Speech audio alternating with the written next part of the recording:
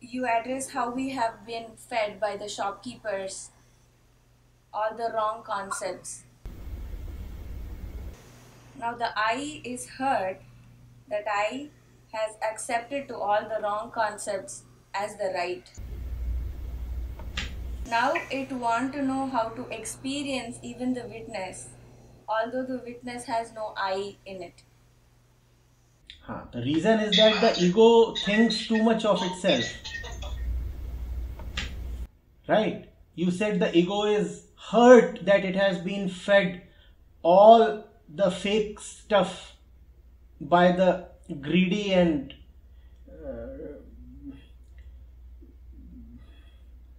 obnoxious shopkeepers. The ego is saying, how did it exactly happen that somebody as wise as me got fooled? The ego thinks too much of itself. Had the ego had any sense, it would have said, it is but obvious that I am going to be fooled by all and sundry. A fool does not even need to be made a fool. I do not need anybody to make a fool of me. I am a fool because I am the ego. But the ego will not admit that. The ego will say, no, no, no. You see, actually I am very wise. Some strange accident happened this time that the deceptive shopkeepers got the better of me. Next time, the shopkeepers won't succeed. I'll pay them back in their currency. They fobbed me off this time. Next time I'll turn the tables on them. Does the ego have any rights to get hurt? It's your mathematics paper. You do not prepare the entire year. You do not even have the intention to prepare. And then the paper is there, you do not write anything and you know very well that you haven't written anything.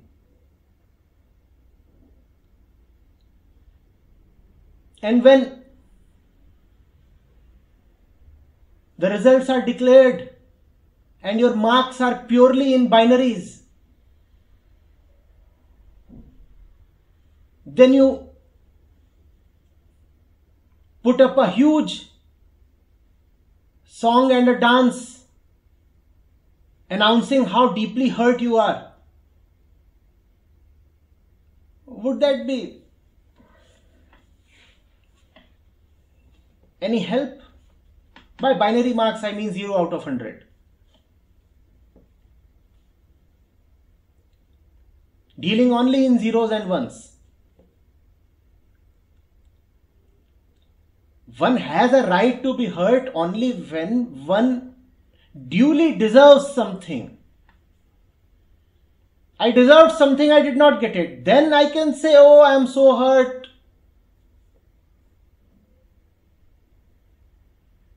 I have been shortchanged. The world has not been fair with me. But if I get exactly what I deserve, and I still act as if I have been given an unfair deal, then I'm just trying to still cheat someone. So first of all, the ego has no right to be hurt. And the funny thing is, only the ego gets hurt.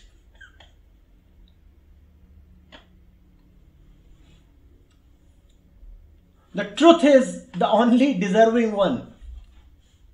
And the truth has all the rights to get hurt, but the truth never gets hurt. The ego does not deserve anything and therefore has no right to get hurt, but the ego keeps getting hurt.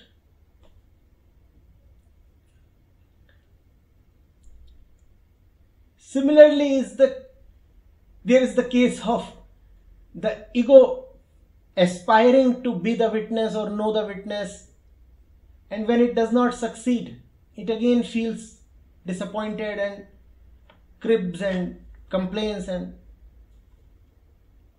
puts on a long face. Look at the feeling once again. If not me, who else had the rights to know the witness? The witness, after all, what big shakes is he? What's the big deal, this witness? What great shakes? The witness, after all, does not do anything, right? Lazy fellow. Just keeps watching. I am the ego, I am the doer. Actually, I am higher than the witness. I deserve to not only know the witness, but actually conquer and dominate him. But look here, all the scriptures and all the teachers have been saying that the ego cannot know the witness. This is, I tell you, patently unfair. This entire world of spirituality, the gurus, the scriptures, and I think God himself is quite envious of me, the ego. I deserve to be God, you see, and I am quite hurt that I am not God.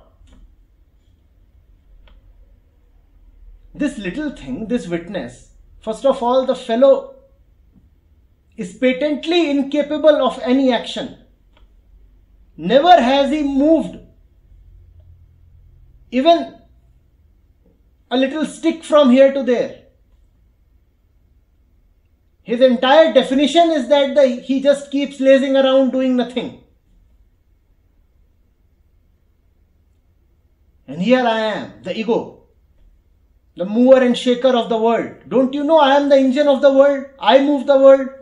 If the ego is not there, then 99.999% people will not work at all. At least not in the way they currently do. So I am the one who really runs the world. And here, has it come to this that I am being told that I can't even know that silly witness? Doomsday.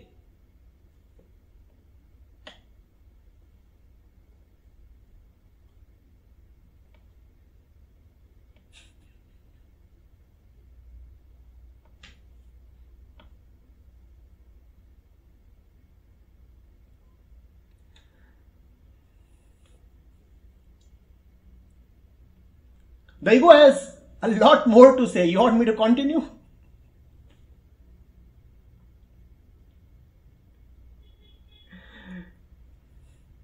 The ego is an unending monologue. As neurotic as it gets. Keeps talking, keeps talking, keeps talking, and has no ears to listen. It's not that the ego is without any value. It offers great entertainment value. If you want to be humored, go and watch the ego. And if you can really watch, you run the risk of dying of laughter.